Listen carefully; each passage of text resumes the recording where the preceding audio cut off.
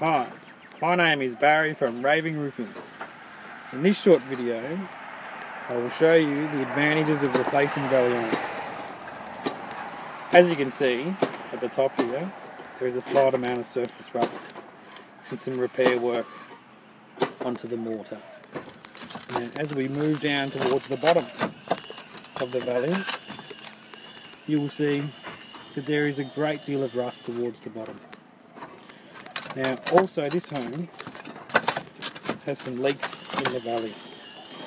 Now, as you can see, there's been repair work done to the mortar in the valley, presuming that this is the issue of where the water is coming through.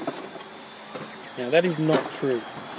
In today's standards, mortar valleys are no longer in the Australian Building Standards Installation of Roofing Tiles AS2050.